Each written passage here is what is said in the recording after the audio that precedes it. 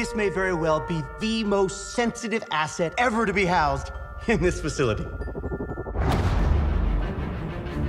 The movie is at the height of the Cold War between Russia and America. Their only concern is the asset. The Soviets want it.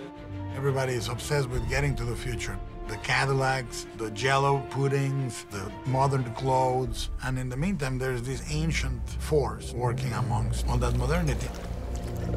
The government is trying to figure out whatever this creature's gifts are can be utilized towards the space program.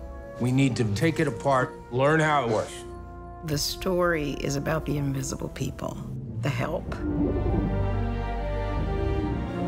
It's a love story between two characters not quite like you've ever seen it before.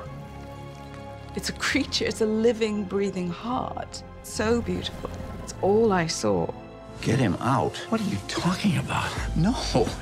With this story, the humans are the monsters. I don't want an intricate, beautiful thing destroyed. Guillermo calls it a fairy tale for troubled times, and it is very much that. I mean, not just then, but for now.